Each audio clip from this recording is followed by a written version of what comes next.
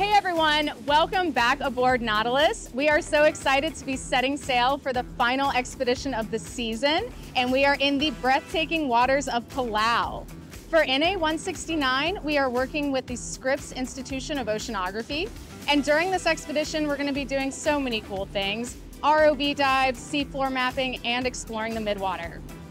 This expedition is really unique because we're exploring how the biological diversity is impacted by the physics of currents flowing around the islands of Palau. Specifically, we're looking at something called the island mass effect, which is this really cool phenomenon where islands actually increase the marine productivity around them, almost like little oases of biodiversity. So what exactly is the island mass effect? Well, scientists describe it as a phenomenon in which regional productivity is higher around islands from the nutrient upwelling driven by land-ocean interaction physics. This super interesting process happens when islands like Palau interrupt the flow of global currents, creating eddies downstream of the islands that pull up nutrients from the deep ocean. Those nutrients then support massive amounts of local biodiversity, everything from tiny plankton to large fish populations.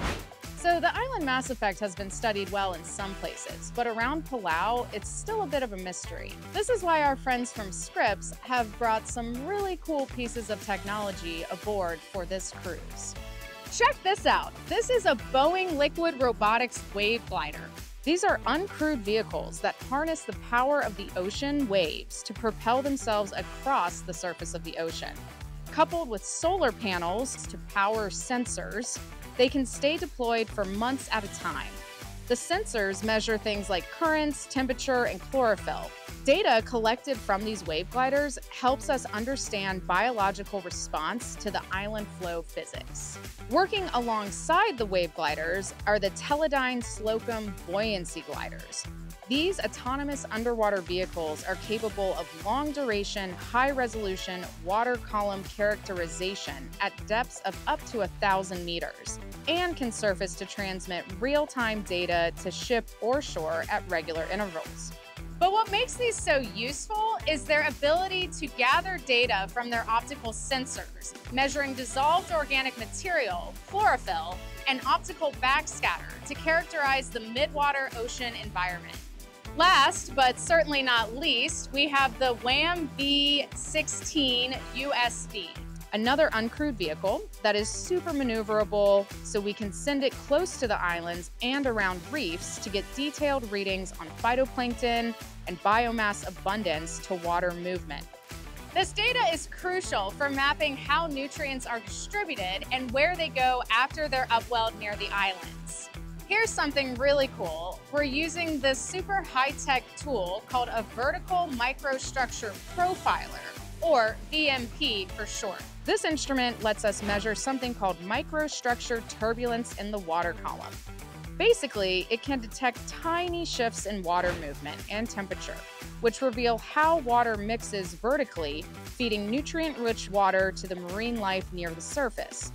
By capturing this turbulence data, we can understand how much nutrients are cycled through island wakes. It's like peeking at the engine of this marine ecosystem.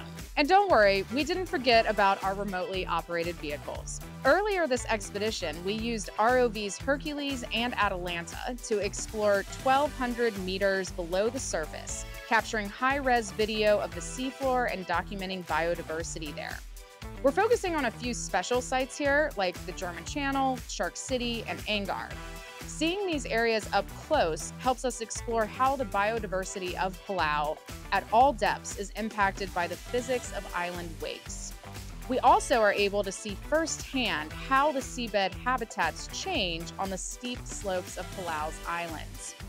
We're working with a big team to tackle some big questions together, like how island-driven turbulence in ocean circulation flows nutrients downstream into Palau's National Marine Sanctuary, which is one of the world's largest protected marine areas. This is such a unique and exciting expedition because it's not just about gathering data.